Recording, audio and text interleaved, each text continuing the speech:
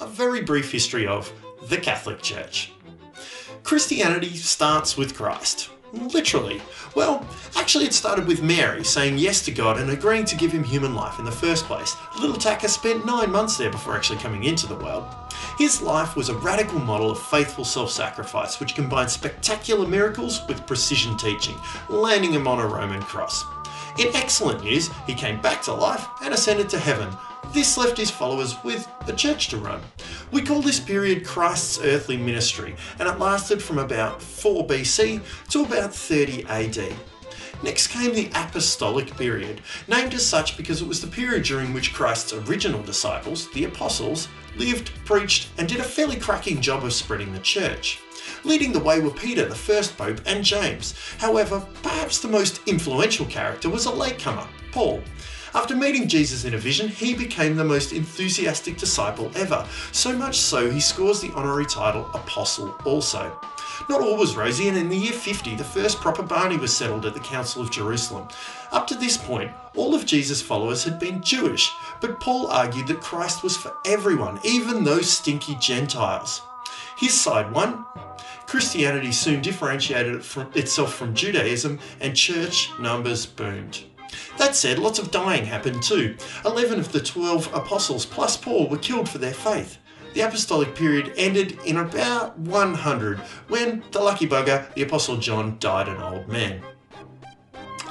Sometimes called the post-apostolic period, the period of persecution was 200 years of pretty hard slog, or getting slogged in the head as was the case for many. In the Roman Empire, it was cool to worship your own god, so long as you also worshipped Caesar. This was tough for Christians, and Jews for that matter, who flat out refused. Well, the first commandment is pretty clear on this point. So, lots were killed. Martyred it's called. However, despite this, or perhaps because of this, the church continued to grow and strengthen. When membership could equal death, very few wimps joined. There were some wonderful stories from this period of barbecued saints, but another time. It was surprising for many in the church then, when in 313, Emperor Constantine declared Christianity legal. His mum was a Christian and he'd just won control over the whole Roman Empire at the Battle of Milvian Bridge after seeing a vision of Christ's cross. Suffice to say, the isolated pockets of Christian churches scattered around the empire who were previously left to their own devices were for the first time able to meet up.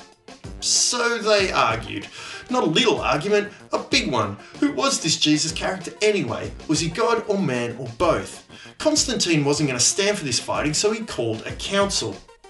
The Council of Nicaea. There you go, he's both, fully God and fully man. Well, the Christian church took 4 councils to finally confirm what scripture had said all along, but they got there, unfortunately losing a few Eastern churches along the way. In the meantime, the church grew, and with the help of Roman cash, it built magnificent churches. Unfortunately, this growth also came with increased political power. So we can call this the birth of the institutional church. After Rome fell, the church became even more powerful. While there were lots of saints who kept the truth and spread the gospel, there were also corruptions emerging. During the period of the Holy Roman Empire, yep, that's different from the Roman Empire, bishops were appointed by kings, not the Pope. These positions came with great wealth and power. In 1054, the Eastern Church split from the Western Church after a bust-up concerning the Holy Spirit, the role of the Pope, and how much yeast should be in the bread. We call this the East-West Schism. Notable excellent fella St. Francis of Assisi lived in the 1200s and inspired a return to holiness in many Christians. But by October 1517, tensions and abuses of power had built up again to an explosive point. An act of defiance by Martin Luther, a German priest, and a subsequent protest over authority exploded into a full-blown theological Barney. Luther wouldn't recant, so he was sent packing. The church shattered into literally thousands of parts or denominations, and this cataclysmic event was called the Protestant Reformation, and it's the reason there are still Baptists and Anglicans and Lutherans in the uniting church today. Many in the Catholic Church, because we now needed a name to distinguish ourselves from all the others, figured it was a time to return to the truth.